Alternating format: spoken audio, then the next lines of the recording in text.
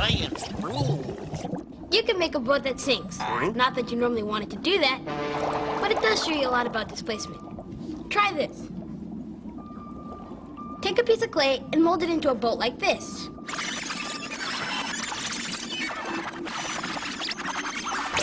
Okay, it might not be a great boat, but at least it floats.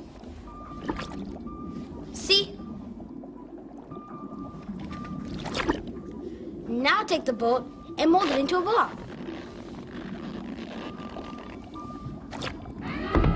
It sinks.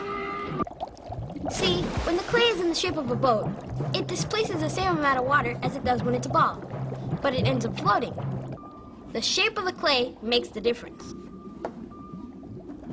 Let's do this again and measure how much water gets pushed out of these balls. These are the same amounts of clay.